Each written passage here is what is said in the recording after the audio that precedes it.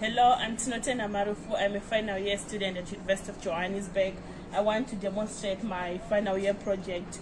It's a forest fire detection using solar-powered wireless sensors. My project has two circuits. This is the receiver circuit, this is the transmitter circuit. The receiver circuit is situated in the fire brigade office and the transmitter circuit is situated in the forest. The transmitter circuit is made up of the following components: the solar panel, the battery, the voltage regulator, Arduino Nano, flame sensor, and RF module. The solar panel charges the battery. This is a 12-volt battery, but the Arduino Nano works with 5 volts.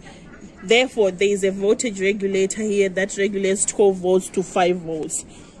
The microcontroller receives an input from the flame sensor and it gives commands to the RF module that communicates with the receiver circuit.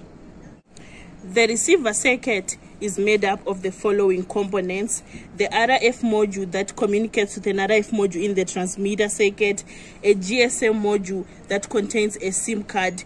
Its function is to send a message to a number encoded to it.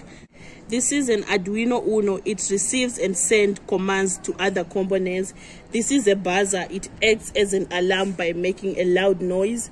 This is an LCD. It displays processes happening in the system.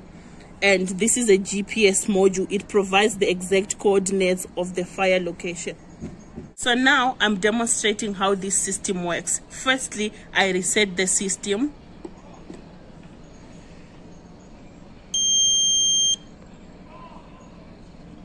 The second beep shows that the system is ready. Now in the transmitter circuit, there is no flame. Hence, there is no alert or alarm in the receiver circuit. This is a fire detector system. I will use this gas lighter to produce a flame and see what happens to the receiver circuit. Now I'm switching on the flame.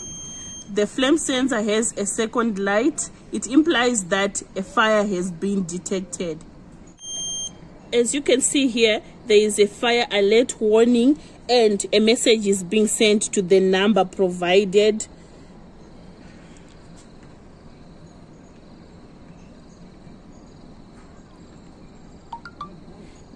On this phone, you can see there is a message that just came in and it's saying fire alert at these are the coordinates of the location of the fire. I'm clicking on the link.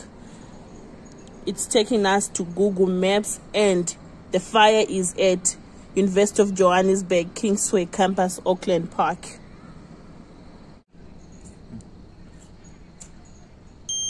The buzzer makes a sound whenever there is a flame. This is how my system works, and I hope you enjoyed my demonstration. Thank you.